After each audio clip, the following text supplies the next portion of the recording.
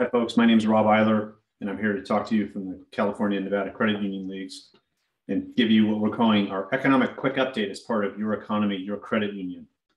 So what I want to show you is I want to show you some things we've been tracking.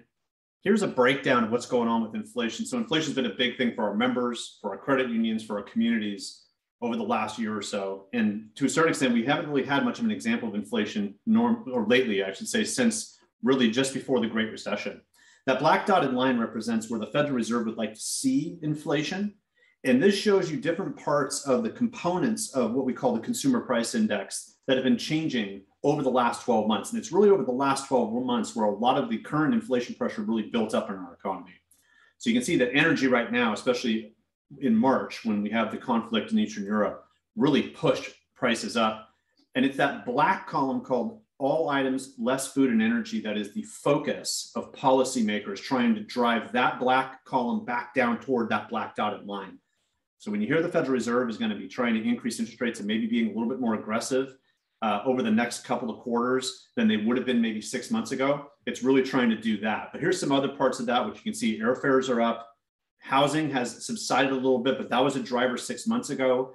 Car prices are still relatively high from where we want them to be on average. And so those are major components of what's driving that black column higher than that black dotted line. Another quick question to think about and how inflation might affect where we're headed from a general macro standpoint is another recession looming soon?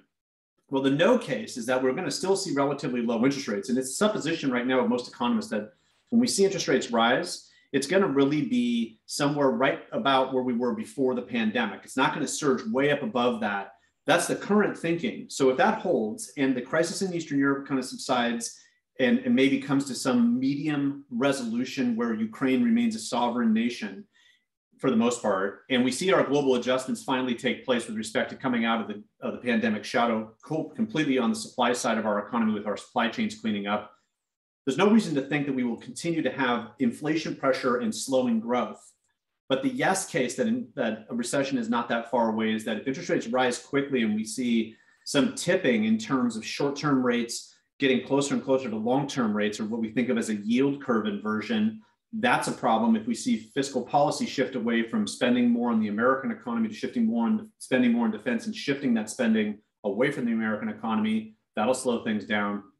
If expected inflation remains relatively high, and that's driving members' community decision-making around spending and basically acting as a self-fulfilling prophecy, that will keep bond prices higher, that inflation risk looming in our economy. And of course, if we don't see that conflict subside soon, that's going to be a shadow effect into next year. All that could lead to global growth. And in fact, the IMF earlier this week provided their prediction as of this quarter and said that they're now downgrading growth over the next few years as a result of what's happened with lingering high levels of inflation and also the continued detritus from what's happening with the conflict in Eastern Europe.